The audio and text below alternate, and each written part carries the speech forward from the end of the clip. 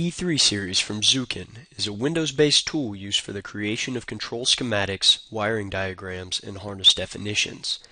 The project shown here shows part of an overall control schematic for the Dozer cab project developed in SolidEdge.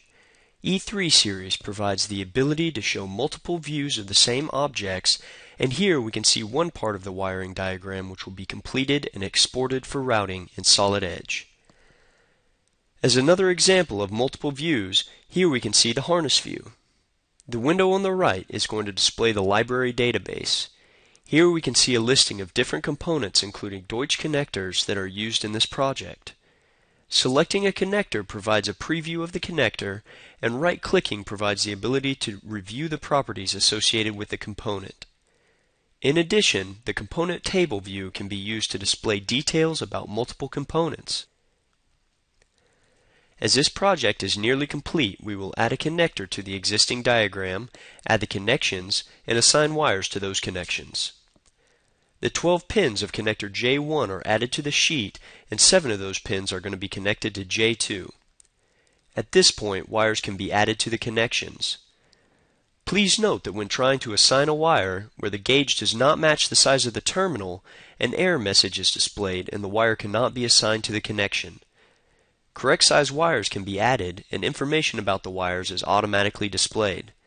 If we take a look at the harness view, we can see that the data has been added, including connection target, wire information, and the terminal pin associated with each connector location. As connectors, wires, and cables are added to the project, this project data is going to be available for generating output, for example, a bill of material or a wire list.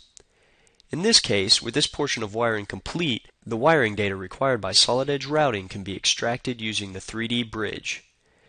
When activated, the 3D bridge interrogates the project for all wires, cables, and harnesses and displays them in the dialog where they can be selected. After selecting the required wires, cables, or harness, the interconnection data can be exported. The resultant file can be imported into SolidEdge to enable routing within the 3D model. As you can see, we already have the majority of the harnessing done on our cab assembly, but now we need to include our new harness into our SolidEdge model. When routing wires, cables, or paths, turning off background components using display configurations is a great way to easily locate parts for use in proper placement. Whether creating wires, cables, and bundles from scratch or from an imported E3 schematic, SolidEdge's Express Route tool provides an easy user experience with consistent command options and prompts to walk you through the workflow, step by step. Using SolidEdge's Harness Wizard, we can simply click on the XML files written out for our connectors and components and import them into the model. In addition to our Zuken example here, SolidEdge offers a variety of import options depending on what E3 system you happen to be using. So simplification and ease of use makes for effortless importing and display of wiring components. Now that our wires are associated to the correct ports and terminals, we will use SolidEdge's intelligent path creation capabilities to create a 3D spline curve using our harness mounting components. Simply selecting our center points as our selection option, we can quickly push a path up through our mount and ensure proper fit and function. Now that we have our path created, we're ready to bundle our wires into a harness.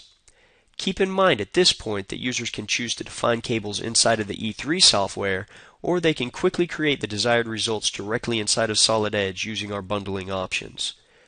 Once all of our wires are selected and we've chosen the path in which to run them, SolidEdge allows users to define sizes and colors of the bundle to be represented as the final result.